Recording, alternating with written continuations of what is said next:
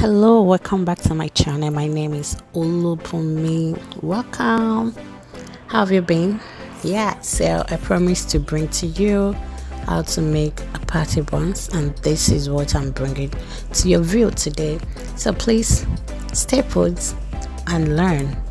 Yeah, so I'm using 10 cups of flour today for the buns. Can you see how pretty the buns look? Yeah, you can do that as well. So inside a big bowl, just ensure you have all your dried ingredients. Not to worry, I'm going to drop all the recipes, all the ingredients I use in my description box. So I started by adding the sugar, the baking powder, the nutmeg, the cinnamon. Actually, cinnamon is actually optional. It's just to add the aroma, just to add the scent. And again, there's something I added that is off the video. That's my vanilla flavor.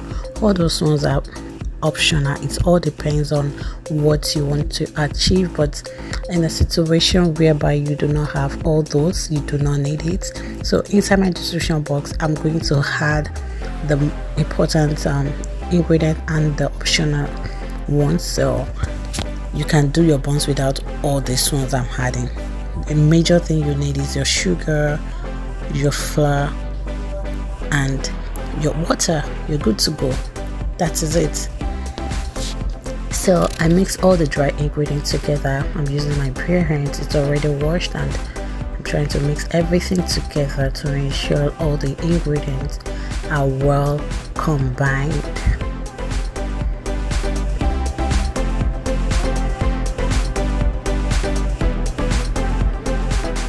So now I'm trying to create a hole in between the flour so I can add my butter into here. This butter is straight from the fridge. I'm using a cold butter because I want to achieve a chewable, crunchy, crispy buns. So that's why I'm using a cold butter. That's a tip. And if you just want your buns to be chewable, you don't want that crunchy one, just make sure you melt your butter. But for me, I want it to be crunchy and chewable, so I'm using everything I'm using here is cold to mix it. I'm using cold butter, cold egg, and cold milk. But if you just want your buns to be chewable and not crunchy, just make sure you use melted butter, and the egg should be just normal cold, not from the fridge. So now it's time to add our egg. I added 4 eggs to this recipe. So I use my hand again to mix everything together. Some don't like egg, so egg too is not necessity, so it's not a must. You can actually make your buns without egg, but eggs helps it to be crunchy. That is one thing about egg, it helps it to be crunchy. So if you do not like egg, you don't need to put it. What I'm doing now is just to mix the flour with the egg. Make sure you combine the whole thing together very well. Now it's time to add my milk.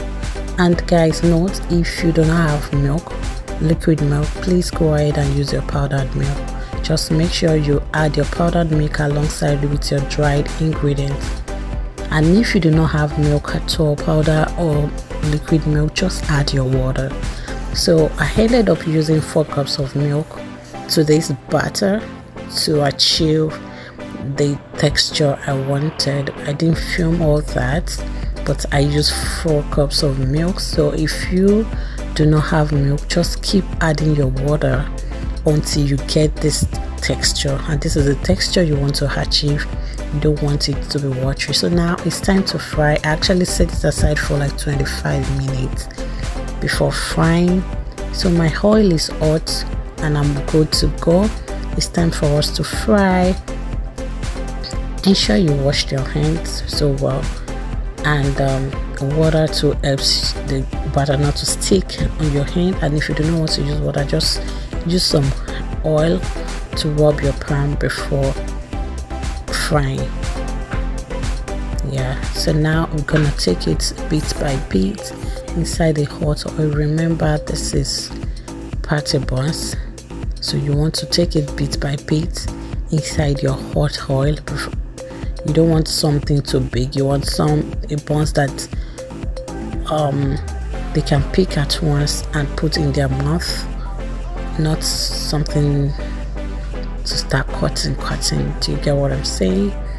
So you can see the butter is sticking in my hand. I have to add some water, and this is the first batch. Yeah, it's normal this happen get burnt, yeah, because the oil was too hot. Now I've reduced the oil. I know the temperature I needed and everything is good by me. I'm going to the next batch, and the next batch is not gonna be like this. So not to worry if your first batch is like this. All you need to do is to reduce the heat, and that is it. Now I'm packing this and I'm going to the second batch, and that was how I did for the remaining batter, just over and over till I finish frying it. Guys, please subscribe to my channel. Thank you so much for watching. Thank you for coming by. Subscribe, like, and on the notification bell. Thank you so much, and do have a great day. Bye. Love you all.